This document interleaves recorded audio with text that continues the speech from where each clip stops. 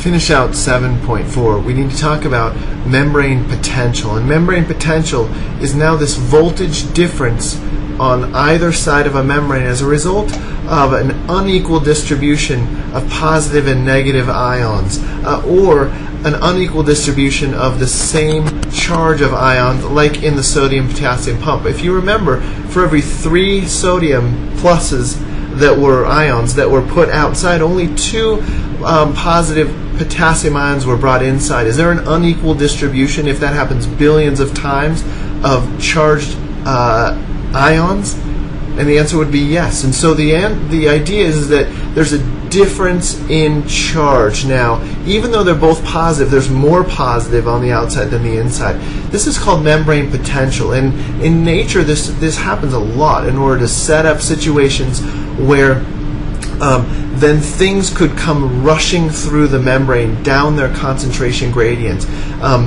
More and more and more of, say, a certain ion, in this case a sodium ion, is just going to be pumped and pumped and pumped, so that there's, say, millions of them on the surface of the cell, and very few on the inside. Do they want to get away from each other? Do they all have the same charge, and they're like, this stinks, I want to get away from these other guys?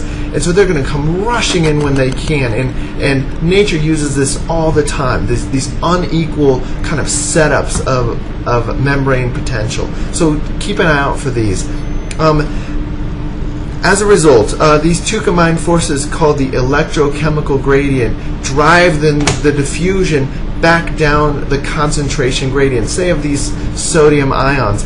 There's a chemical force, which is the ion's concentration gradient, just going from high to low, and then there's also an electrical force, because they all have charges, and this charge is electricity. It's due to more electrons being there or not being there in the case of sodium ions. So those are super important points when it comes to electrochemical gradients.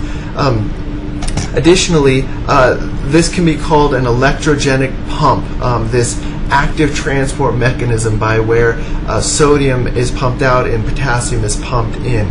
This is going to generate a voltage across the membrane. Remember, voltage, electricity, we're just talking about electrons either being there in excess or not being there. In the case of positive ions, this is a situation that occurs. And the sodium-potassium pump, it says here, is a major electrogenic pump in all animal cells. Here's another one. It's called a proton pump, and this happens a lot in plants, fungi, and bacteria. They're going to intentionally build up protons or hydrogen ions on one side of a membrane, and then eventually that's a lot of potential energy sitting there. These guys don't want to be near each other for a variety of reasons, not only because there's a lot of them, but also because of the charge that they all share, and like charges repel. They want to get away from each other, and when they do, some energy is going to be able to be captured as a result of that. However, don't lose sight of the fact that it takes energy to do this, but it then allows nature to store energy basically on one side of a membrane. That's what's going on here.